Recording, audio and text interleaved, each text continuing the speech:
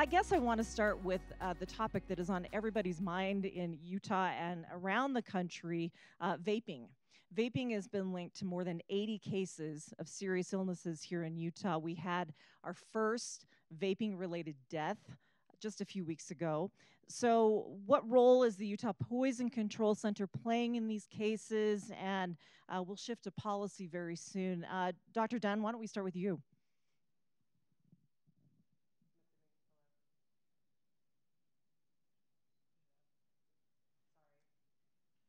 Hello.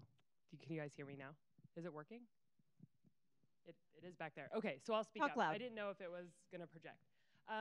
So here in Utah, we do have a big, very high burden of vaping-related illnesses that are causing lung injury, particularly in our young adults, and it's spread throughout the state. We do have one of the highest burdens in the whole country. So this is something we work outbreaks like these are something we work very collaboratively with the Poison Control Center on.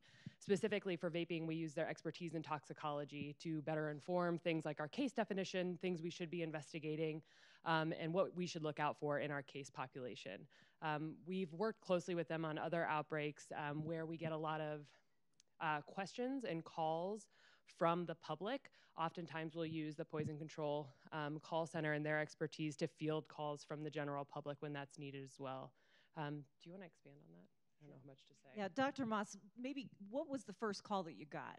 And how do you answer it when it's something that's not really on the radar yet? Yeah, the first call I got was, I think, a day after the reports came out of Wisconsin, where someone said, "Have you guys heard anything about it?" I think the doctor themselves hadn't heard the report. And I said, "Actually, just yesterday I heard about this from the CDC. Let's look into it some more." At that point, we were still learning a lot. We're still learning quite a bit about what's going on. We're getting involved now. We're a resource for physicians who may call and are wondering about it. We can direct them to the health department, tell them what resources are out there, the recommendations that the CDC is making to doctors on what should you do to evaluate or treat these patients. And now we have some information out on our website, out on social media, that if the public is having questions about things, they can always call us. People often turn to us when they don't know where else to go, because 24/7 someone is there answering the phone, and we can help people know what to do. Tell them right now we don't know that there's any vaping product that is safe to use, and encourage people to not use it at all, or having any questions about their symptoms to see their doctor. And the symptoms are quite variable, Dr. Dunn. I mean, I've heard everything from a cough, like a flu-like symptom, to a stomach ache. That doesn't even seem related, but how are you making those links?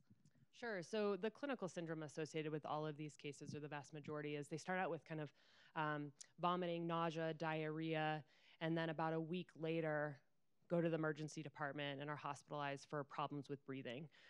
So that kind of clinical syndrome does lead us to think that it is some sort of contaminant in a product because of that kind of acute nature of the gastrointestinal symptoms followed by the respiratory depression. So that's what we've been seeing. Thankfully, as we're moving forward in this outbreak and clinicians are looking more for these cases, we've seen less hospitalizations because the patients are getting treated sooner and taken care of sooner. But those are the symptoms we've been seeing. Let's shift to the public policy. Utah Department of Health has banned flavored e-cigarettes, and we do have one lawmaker who wants to ban vaping altogether in the state of Utah. Representative Eliason, what's the right public policy response to something that is new and emerging? I mean, do you study it? Do you jump right in and ban it? What do you do? So this past session, I sponsored legislation that raised the legal age for both combustible tobacco and vaping to 21. It hasn't gotten a lot of coverage. It took me 3 years to run the bill before I finally got it passed. And the first 2 years, I didn't include vaping. I had met with representatives from a large tobacco company, actually in Virginia, when I first thought about running the bill. And interestingly, they told me, we won't oppose tobacco 21 for traditional tobacco, leave vaping out of it.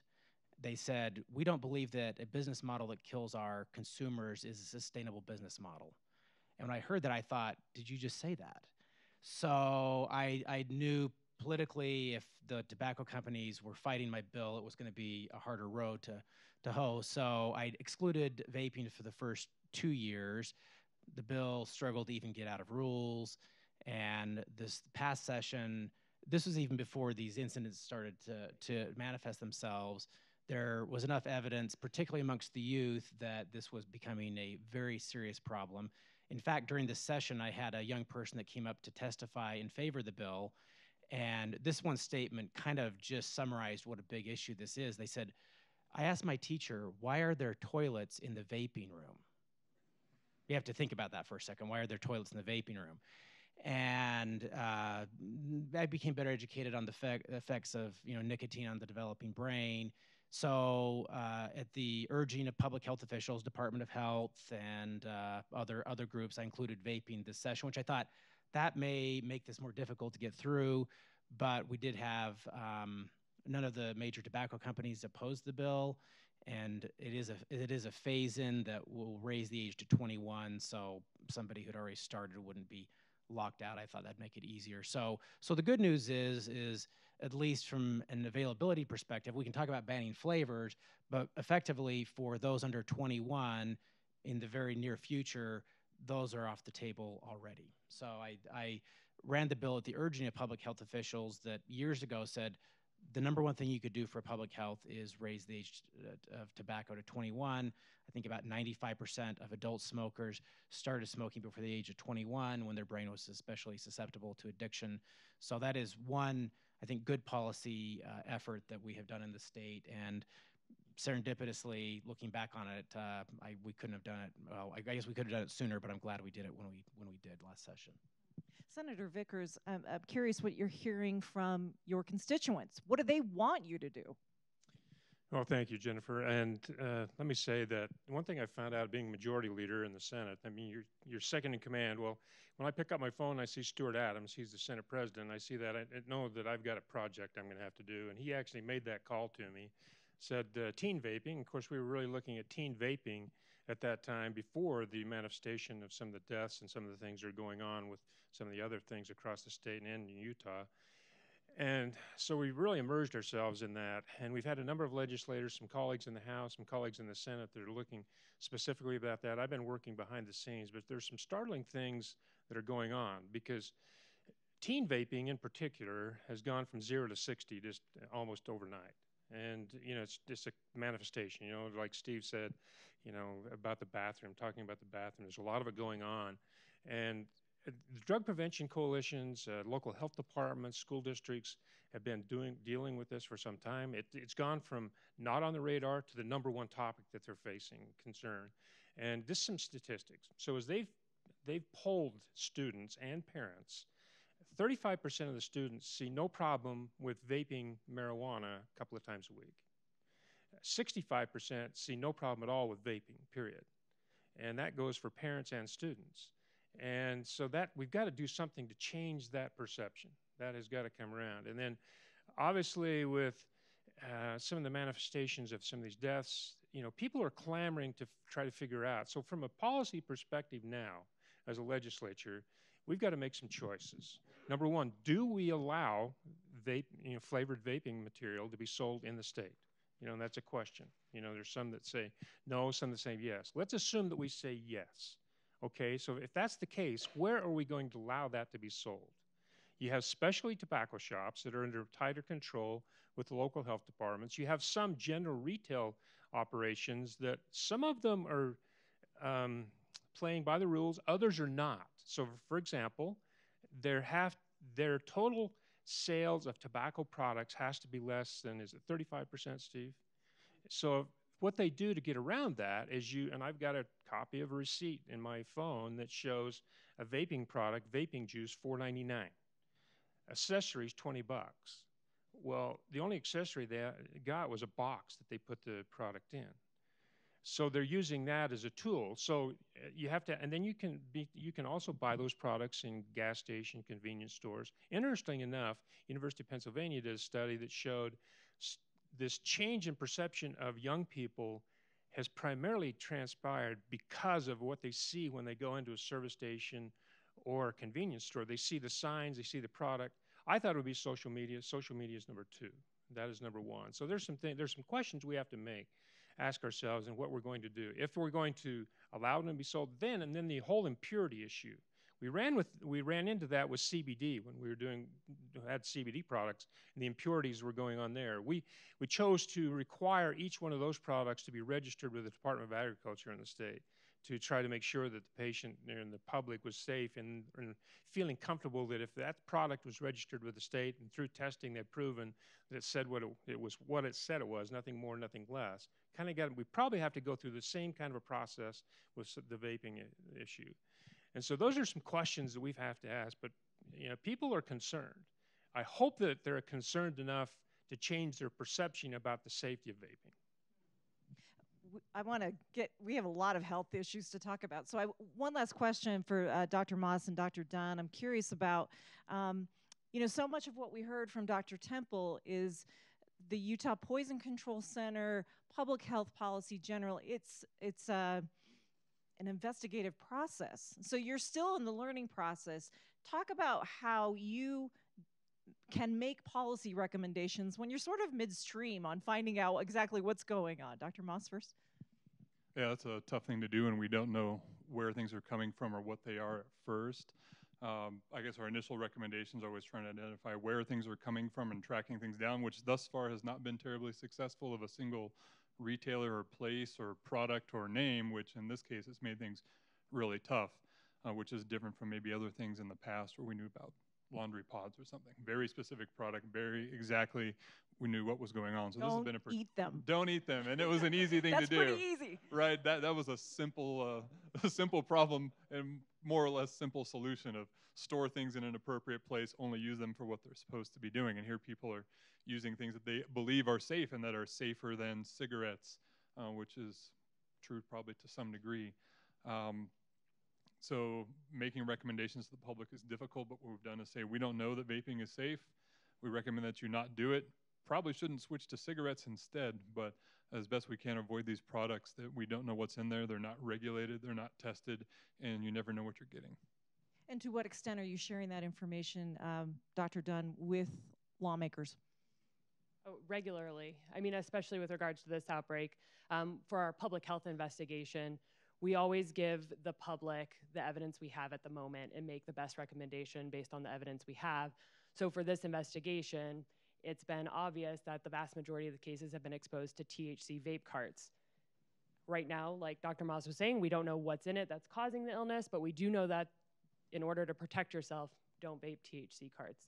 And so those are the types of recommendations we make. And as we get more evidence to allow that to become a more specific recommendation, whether it's a brand or where you buy it from, then those recommendations will definitely become more specific. But we're always giving the public the most evidence we have at the moment and the recommendation based on those evidence. And we give that same information to lawmakers because a big part of public health, especially in something like a vaping investigation, is the policy side in order to have the biggest intervention to stop people from getting sick and dying.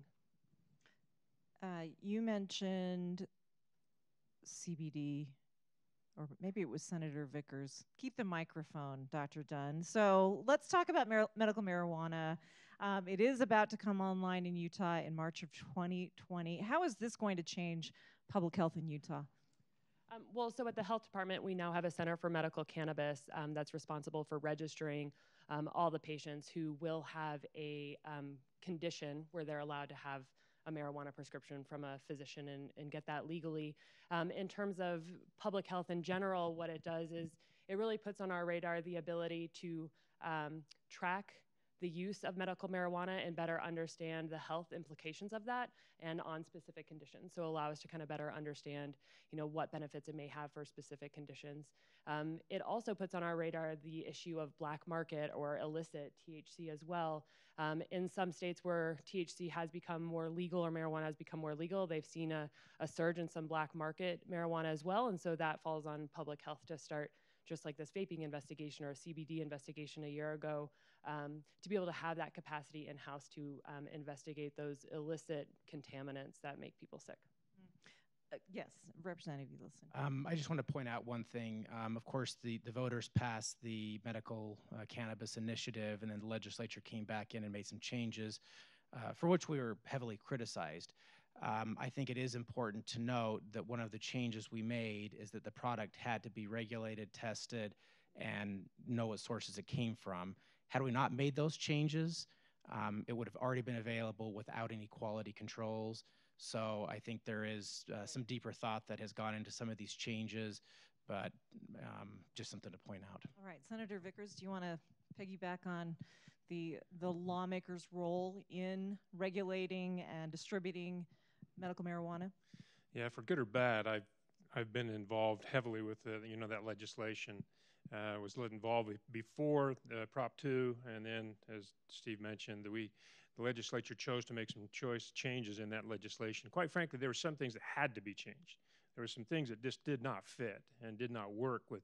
But we chose, Utah as a state and as a legislature, chose to go down a controlled medical path, much different than many of the other states. We more mimic, Connecticut, Minnesota, those states, looking at how their model, they use cannabis pharmacies. They don't use cannabis dispensaries.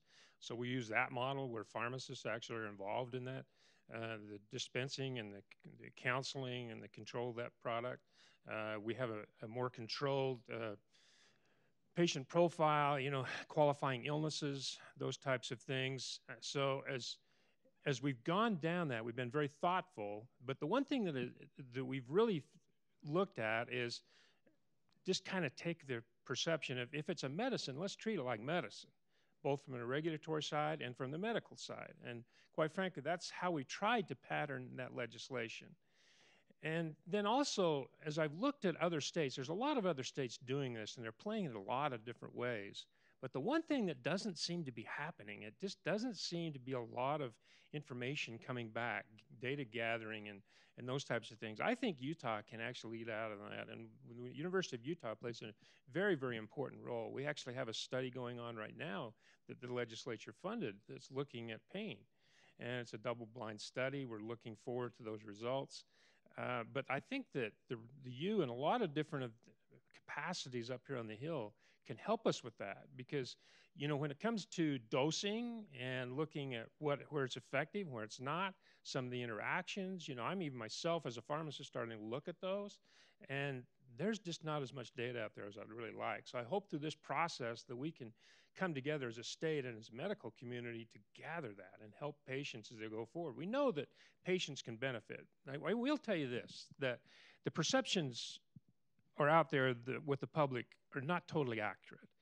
Everybody thinks there's going to be hundreds of thousands of patients, and they're thinking that everybody's going to qualify, and that's not the case. And there's a high failure rate too on these medications. If you look at other states and where people are using them, there's a high failure rate. That's even documented in the FDA trials of Epidemiologist and Sativex, where you see a failure rate of as high as 50%.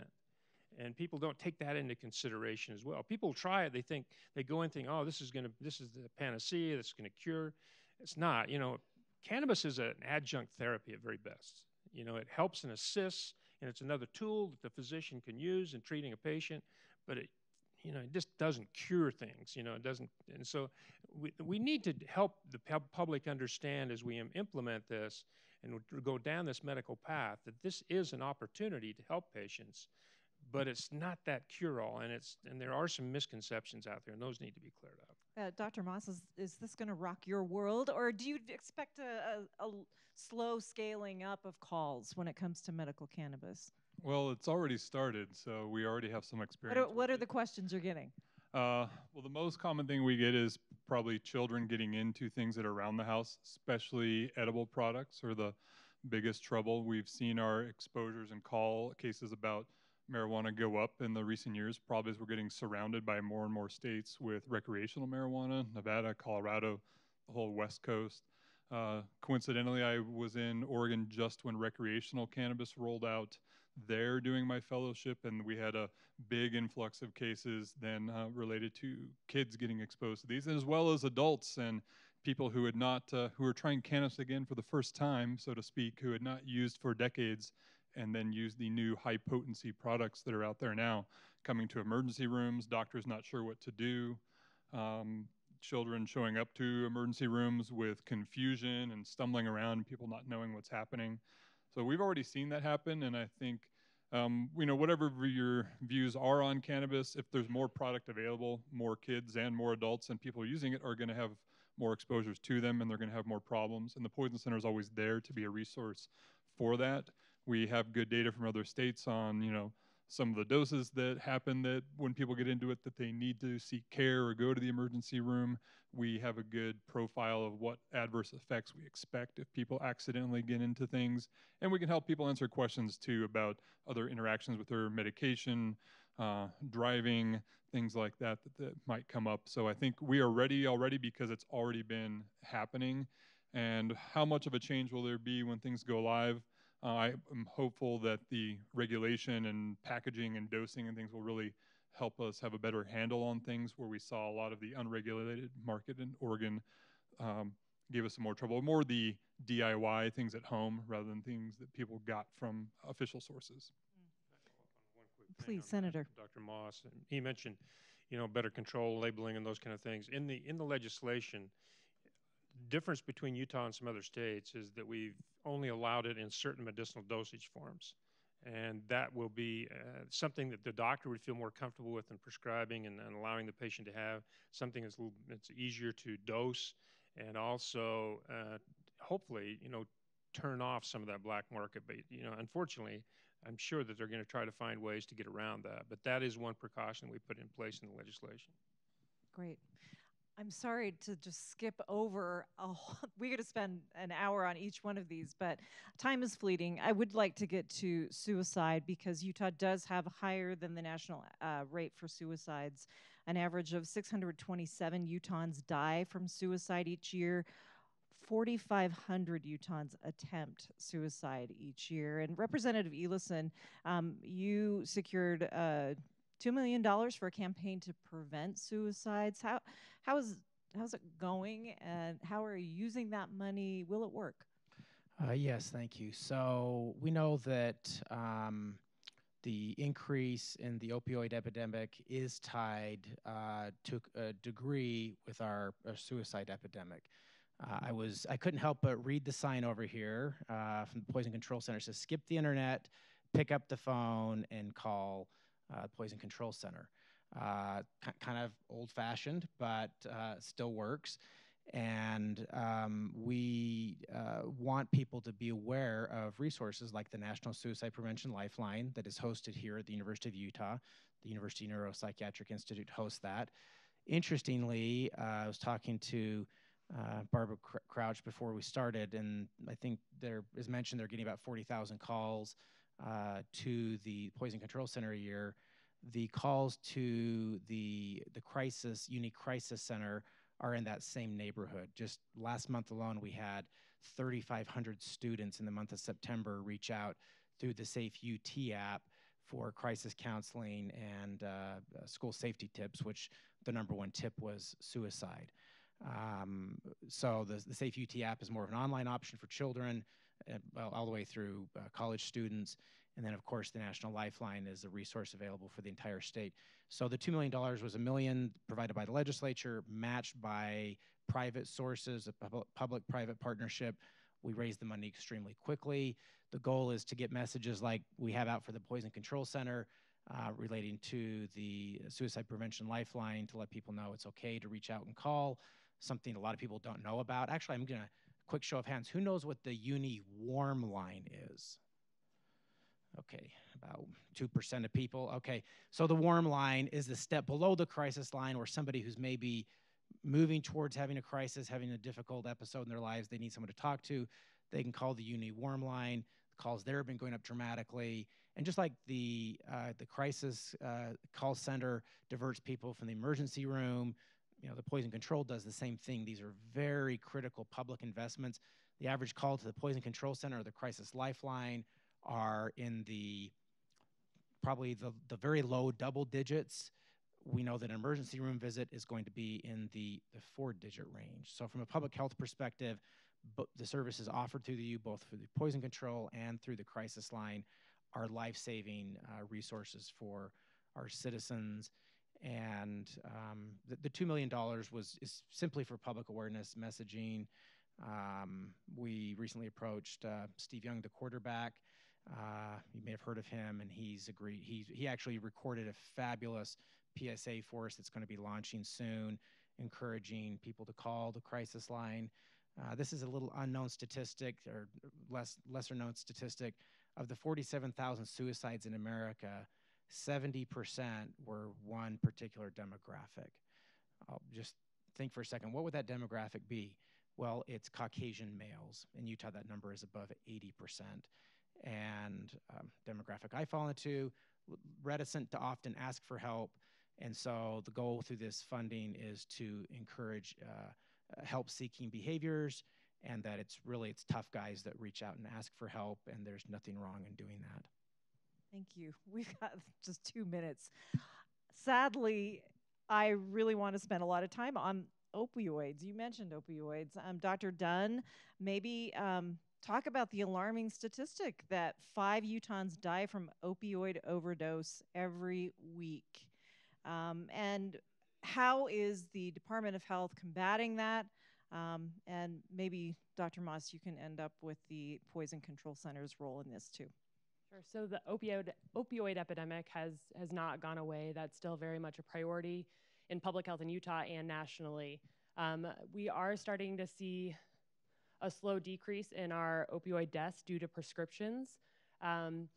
With that, though, we are seeing an increase in a death due to heroin. However, in Utah, the vast majority of our opioid overdoses are pills, which is different than the East Coast, which has already kind of switched to vast majority of deaths being due to heroin and illicit drugs. We're still very much a pill state. And so at the Department of Health, we coordinate with tons of partners. I mean, the opioid epidemic is not going to be solved just by public health. We work with human services, legislators, poison control, clinicians, mental health providers, patient advocates. I mean, you name it, we've got them at the table. At the Department of Health, we own distribution of naloxone, so making sure that those who are at risk for overdose or have family members or friends who are at risk for overdose have naloxone available and know how to use it. And we also work really closely with providers on safe prescribing of opioids and working to taper down those patients who may be addicted to opioids off of the opioids or to a lower dose where they won't be as high of a risk for overdose. Dr. Motz, while you're answering the role that the Utah Poison Control Center plays in the opioid prevention epidemic, I'd like to invite Dr. Barbara Crouch to come up. She's executive director of the Utah Poison Control Center. Dr. Moss? So the Poison Center is doing a few different things. One is our just day-to-day that we're always there to take phone calls from people who may accidentally get into opioids at home, of kids, someone taking an accidental extra dose, doctors in the hospital that are taking care of patients who have overdosed as our, bread and butter everyday sort of thing. On the public health piece of it, we have some of our data collection. Dr. Temple talked about that, the importance of not just taking the phone calls, but recording the data and then sharing that with our public health partners. So we share data on where is naloxone being used, which counties is this coming from, what are the overdoses that are happening with what sort of products that people are taking and then needing naloxone. And then just recently, a team of us at the Poison Center put together a training for naloxone use that the public and law enforcement and anyone else can access, because everyone can get naloxone at local pharmacies and lots of other public organizations, but they may not be quite sure how to use it. And so now we have training out there that anyone can figure out which product they have and kind of see a hands-on video of what would I actually do if I needed to use this on a loved one. That's great. Dr. Crouch is generously giving you a couple of minutes for questions. So probably have 2 minutes. Anyone have a question? Wait for the mic, please. I have a question about diagnoses to get marijuana. I'm wondering, are there any mental health diagnoses? I suspect that'd be one area in which it might be abused, or any other areas. Senator Vickers. Yes, thank you. Yes, PTSD under certain circumstances and diagnosis and validation certainly can.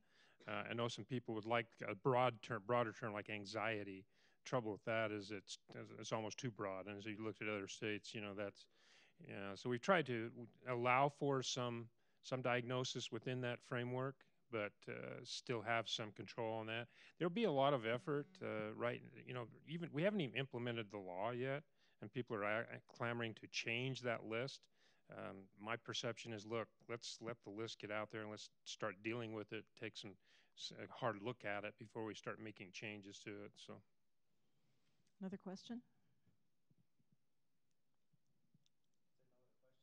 Okay, go for it. Can you tell us about the problem with fentanyl overdose? I was listening to the radio this morning, and there was apparently the problem from China. They're shipping it over in the mail, and people are using it, and a lot of people are dying from it. Dr. Dunn, you want to take that one? So fentanyl is definitely an issue nationally and in Utah. We're not seeing it as pervasive in Utah as some other states are, but it's something we're constantly on the lookout for and working with law enforcement on their drug seizures, so we kind of can anticipate what's coming. Fentanyl is someone who takes fentanyl is at a far higher risk of overdosing than another opioid, and we are seeing it be put into drugs that users might not think that there's fentanyl in it, such as meth, some marijuana products, et cetera. So it's something we're on the lookout for, but thankfully we haven't seen it kind of as pervasive, well, unless Dr. Moss is going to contradict me on that. Okay, no. At the public health side. Utah's actually had their first car fentanyl death, which is an elephant tranquilizer, which is, I don't know, roughly 1,000 times more powerful than fentanyl. So having resources such as the Poison Control Center can always stay ahead of these, public health outbreaks is a great resource, but it's scary how quickly things continue to come forward and are so much more potent. Dr. Moss? No? I can add one. Okay. One quick thing since you give me the mic. But I'd say the other thing to add is the other time where this has popped up is people buying counterfeit oxycodone or Xanax or other pills on the street, that not just buying heroin and injecting, but people who might be trying to get pills off the street that they weren't able to obtain them another way. This popped up occasionally, though we are fortunate in Utah that we are not seeing it nearly to the degree that the Midwest and the Northeast. Dr. Crouch, the floor is yours. I want to say thank you to everyone for being part of this forum in celebration of our 65th anniversary at the Utah Poison Control Center. I want to thank everyone for making the forum possible, and for Molly Wheeler and the Hinckley Institute for hosting us, to Jennifer Napier Pearce, who did a phenomenal job at moderating today's program, to Dr. Temple for sharing his wisdom and insight about the evolution of the Poison Control Center and the important role that Utah really has played in shaping poison centers nationwide. And to our distinguished panel members, Senators Vickers, Representative Eliason, Drs. Dunn and Moss, for helping us to showcase the intersection of public policy, public health, and the Poison Center. And I couldn't be really prouder of the Utah Poison Control Center for all it's accomplished the last 65 years. I wasn't there all that 65 years, but it really wouldn't have been possible except for the tremendous talented staff and our ardent supporters. So thank you again for being a part of this great celebration.